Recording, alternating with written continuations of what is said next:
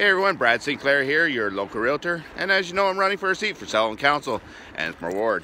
Sit back, relax, enjoy the video. Should be only a few minutes long.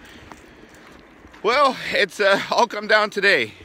We've gone through a lot of journeys, we've walked a lot of miles, we've discussed a lot of topics, we've even solved some pretty big problems in the last 3 months. It's been an interesting journey for me. I've really actually enjoyed every last minute of it, but all the work and all the miles and all the talking that we've done comes down to today. And tonight around 8:30 should know the results of the voting. And the reason why we'll know so quickly is the polls close at 8 o'clock. There really is no poll.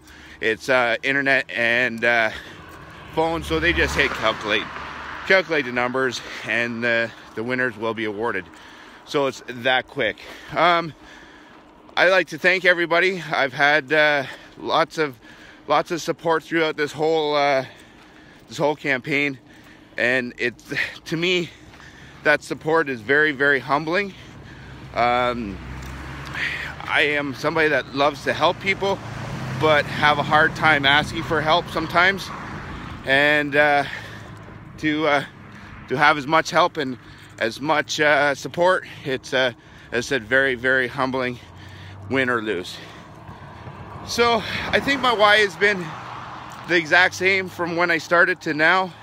It's all about my community and my family, and making Ennismore a better place to live and raise your family or retire.